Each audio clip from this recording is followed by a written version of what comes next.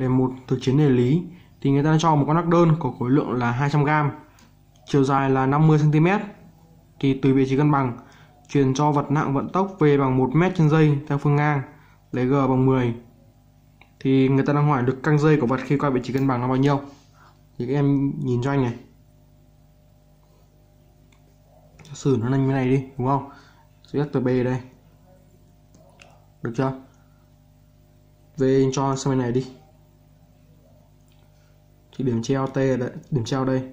Thì có lực căng T hướng lại không? Được chưa?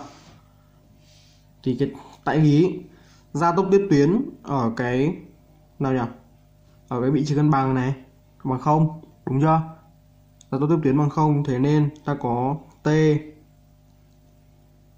cộng P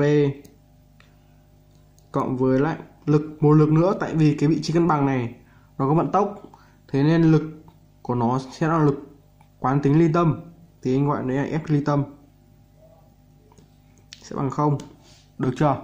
Thì ta có T nó sẽ bằng gì nhỉ? Mg